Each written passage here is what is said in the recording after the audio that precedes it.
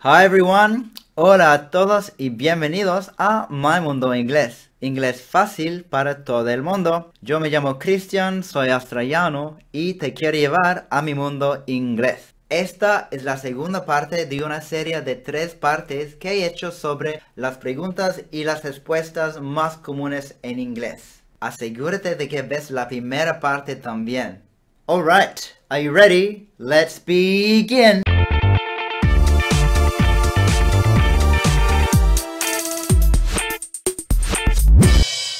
En la segunda parte vamos un poquito más allá del primer encuentro de alguien, a aprender preguntas y respuestas más genéricas que se tratan de pasatiempos, hábitos, gustos y sensibilidades, hobbies, habits, tastes and senses. Do you like sport? Do you like sport? Yes, I do. Yes, I do. Do you like to cook? Do you like to cook? No, not really. No, not really. Are you into surfing? Are you into surfing? Are you into significa ¿te gusta? ¿O te interesa? Are you into surfing? ¿Te gusta surfear? Yeah, I love it. Yeah, I love it. Woo! What do you do in your free time?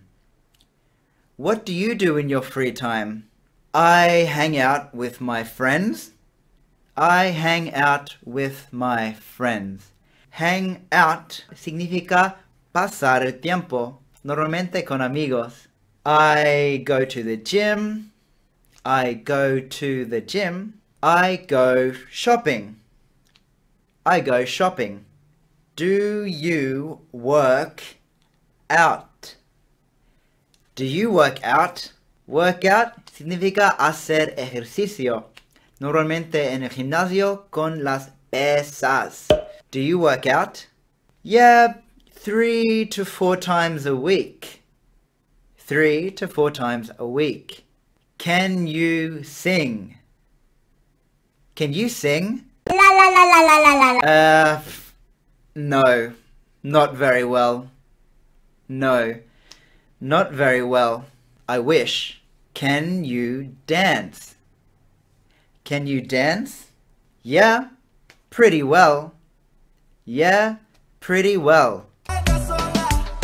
La palabra pretty tiene 2 significados, uno como adjetivo femenino para las cosas que se perciben que sean femeninas. Por ejemplo, these flowers are so pretty.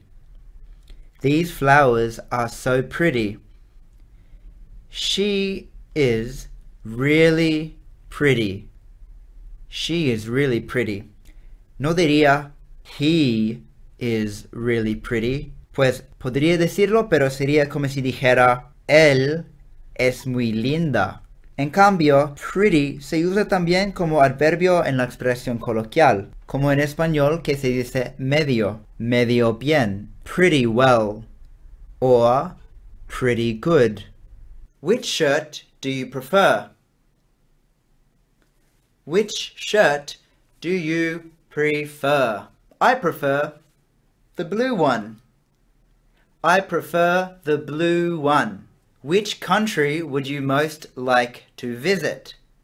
Which country would you most like to visit? I'd love to visit India. I'd love to visit India. Where do you want to go? Where do you want to go? En la expresión coloquial, normalmente no decimos want to, hacemos una contracción informal de want to a wanna. Where do you wanna go? Where do you wanna go? He hecho un video sobre los trucos y las técnicas así que te harán parecer más como nativo que pueden encontrar en las infocards por arriba. I wanna go to New York. I wanna go to New York. What have you been up to lately? What have you been up to lately? Not much really. The usual. Not much really. The usual. To be up to tiene un par de significados. En la pregunta, what have you been up to lately? El sentido es más que simplemente hacer. Es una pregunta que solo preguntaría a alguien que ya conozco, porque quiero saber lo que has hecho en tu vida, qué has hecho con tu tiempo, cómo has pasado el tiempo, desde que nos vimos la última vez. What have you been up to today? What have you been up to today? What has your sister been up to? What has your sister been up to? En el presente se dice, what are you up to? What are you up to? Es la forma mejor de preguntar qué haces, que literalmente significa what are you doing. Pero what are you doing es una pregunta que preguntaría solo si veo que alguien está haciendo algo específico.